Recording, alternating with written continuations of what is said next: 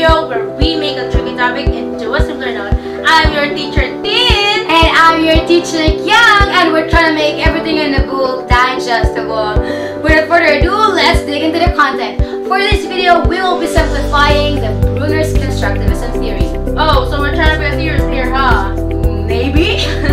The notion of the Bruner's Constructivism theory is learning as an active process. Therefore, that means that learning is built by adapting new information based on prior knowledge. He said that there are three representations of knowledge. First, we have the inactive. This mode happens at a very young age from birth to 1 year old.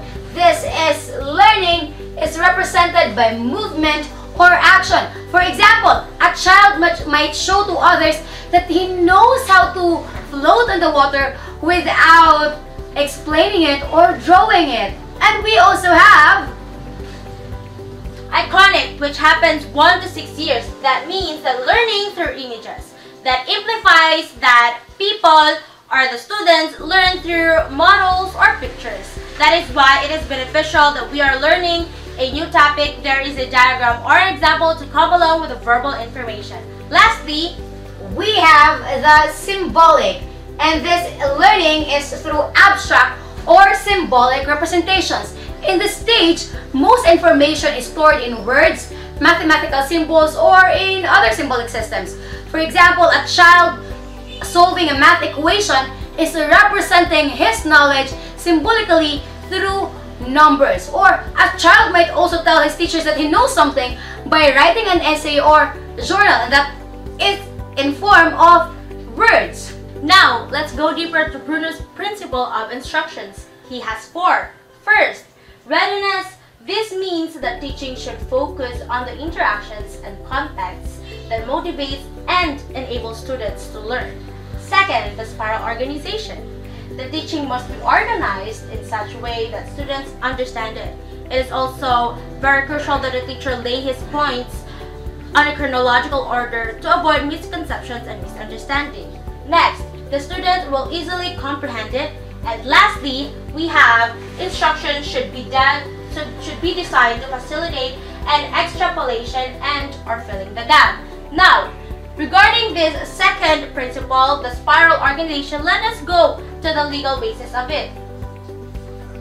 Section 5 of Republic Act 10533 says that curriculum shall use the spiral progression approach to ensure mastery of knowledge and skills after each step. Now, let us see how or what ideas are this spiral curriculum are based on. First, students revisit the same topic multiple times to reinforce learning. Second, the complexity of subject matter increases as the child's cognitive ability develops with age. That is why you may notice that the lessons on your first grade are the same lessons on your second grade, but it has like a more spice to it. Lastly, we have students' familiarity with the subject matter or ideas enables them to grasp the more difficult concepts in a deeper way. So since you already have a background on a specific study, no matter how difficult it turned, you still have the main idea or the key point of it because you already had tackled it on your previous years. What are the significant aspects of the theory of instruction, you may ask? Teacher Yang? Bruner posits that there are 4 significant aspects of theory of instruction. First, we have the predisposition to learn. Any subject should be taught in a way that it is appropriate for child's cognitive ability, of course. Second is the structure of knowledge. As a result, a body of information must be organized in such a way that the learner can easily comprehend it. Why is this so? Because an understanding of a subject's fundamental structure makes it more understandable, and suitable fundamental concepts or patterns are essential for producing information that can be transferred to another context. And an understanding of a subject's fundamental structure makes it more understandable. That's why it is really important that the knowledge should be structured or organized. Third, we have the effective sequencing. In order to increase the degree of complete comprehension and mastery, awareness is presented in increasingly challenging ways. And we also have the reinforcement. Rewards and penalties should be carefully chosen and timed. This reinforcement, we've already talked about it in the previous videos. Perception, conceptualization, learning, decision making, and inference making, according to Bruner, all requires categorization.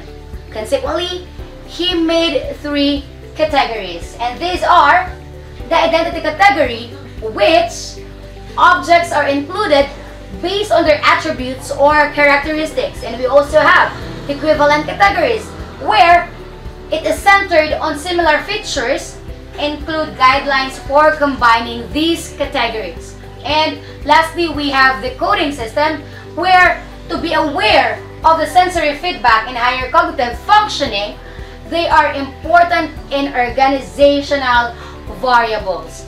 For further information, Bruner's ideals gave birth to the idea that people often see the world in terms of similarities and differences. This is a significant contribution as to how the people make their models or worldviews. And that's it, people! Bruner's Constructivism theory in a simpler note.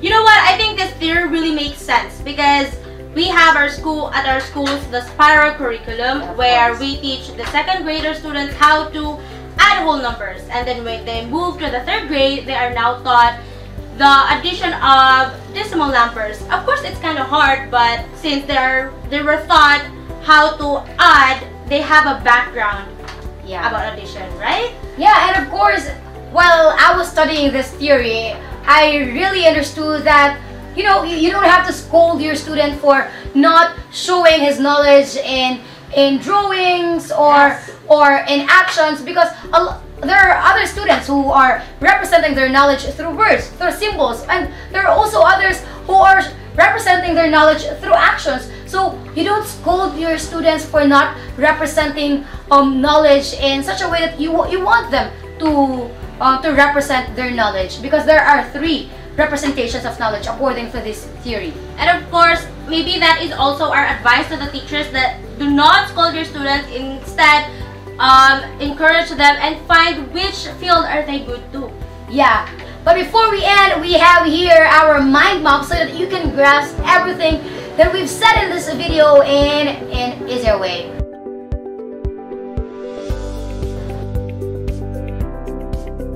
Of course, leave us a comment and tell us how your small information evolved into a great knowledge.